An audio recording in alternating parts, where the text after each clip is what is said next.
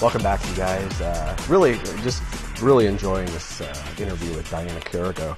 And I want to talk about her book, because she recently had a book published, and Pop Stars from the 1960s.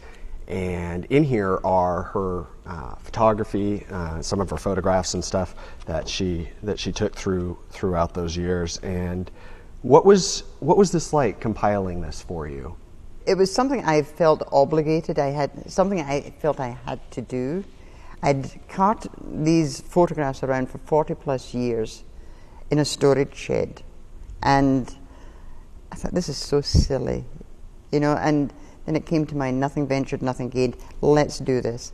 So my granddaughter and I went to the storage shed, pulled out box after box after box, hoping and praying it wasn't away in the very back of the storage. Fortunately, we found one box. I know there's another box of photographs, but this one box provided us the opportunity to put this book together. And now everybody gets to share in it. Did you ever try to sell any of the photographs or do anything like that? Well, as you will see, there are a few newspaper clippings where newspapers did buy photographs and they were published. Okay.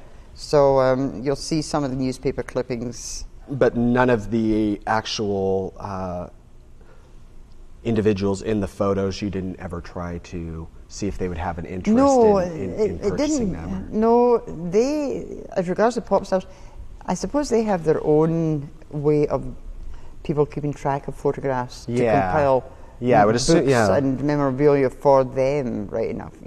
They can click in anywhere and find photographs of themselves from way back when, But no, we never did contact other than the Moody Blues.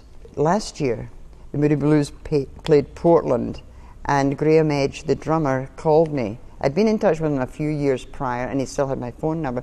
So Graham Edge called me on this Sunday and said, "We're playing Portland." I said, "Oh, really?" Like I didn't know. Yeah, exactly. So anyway, he invited me down there, and I took copies of the photographs that I'd taken of them 40 plus years ago when they were just starting. And the photographs that are in the book are of the old Moody Blues. I don't have any pictures of Justin Hayward and John Lodge, who are now the Moody Blues. But Graham Edge still is the drummer for the Moody Blues. So anyway, I took these down, and he was just, he says, "My goodness, look how young I look." Yeah. Early 20s, now he's just turned, I think 69. So he was tickled pink to get these photographs. Very cool. Mm-hmm. Well, it's very cool to just look through here. What's the experience like for yourself when you look back through these photos, and now that you see them all cataloged essentially? Mm-hmm. What do you remember? Oh, I remember that standing there taking this shot. What comes to mind when you look at these? The nerve that we had. The nerve that you had. Yeah. How in heck's name did we do this? Yeah. Meeting up with these guys. And then you think, they put their pants on the same way I do. It's true. But it's amazing how we put people on pedestals. Exactly. And because somebody's maybe famous, all of a sudden... They're making an extra few dollars more than you, then wow, they're fantastic. Right, right. But why are they making the extra few dollars? Because they've just let it all hang out and gone for it. Yeah. Whether it be in music or writing materials. We all have a story inside of us. Absolutely. All of us. I don't care who you are. We all have that story. Whether you want it to be known or you want to take that chance in getting it out there, that's up to you. Mm-hmm. But if you don't take the chance, you'll never know. You'll never know, yeah. And so that's what you decided. Mm-hmm, that's exactly what I decided. If people laugh at it, so be it. If they are delighted and it brings back memories for them, hey, that's fantastic. Absolutely. I appreciate it. I really do. Yeah. But my sister and I, we had tremendous fun doing this. Well, and the cool thing too about it, and I'm making an assumption here, but all of this is now in a digital form somewhere. Mm-hmm, mm-hmm. So it's an electronic file. So it can essentially be preserved for generations. So you've now made a mark on history. I hope so. Yeah.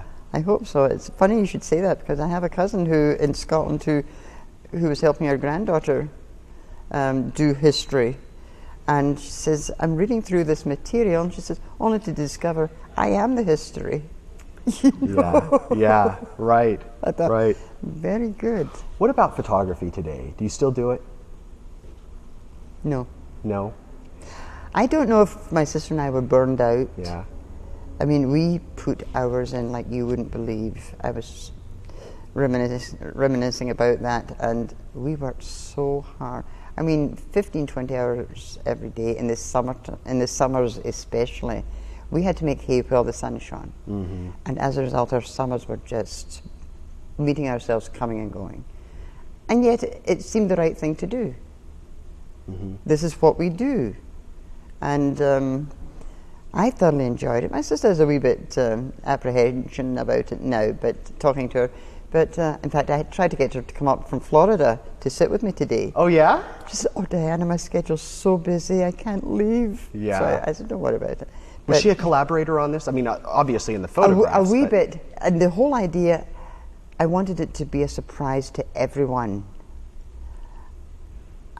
But I couldn't hold it. I couldn't contain myself much longer once I got it all together. I had to blurt it out, you know. So I thought I could just say, here you go. Right. But I had to have some feedback. Well, I hope that you sell many, many copies of this this book, and that it sits on coffee tables all over the world. I hope so, and I hope it brings back many, many happy memories for a lot of people. Yes. As I'm hoping it will do. Well, I appreciate you coming on, and I'll look back on this interview as a happy memory.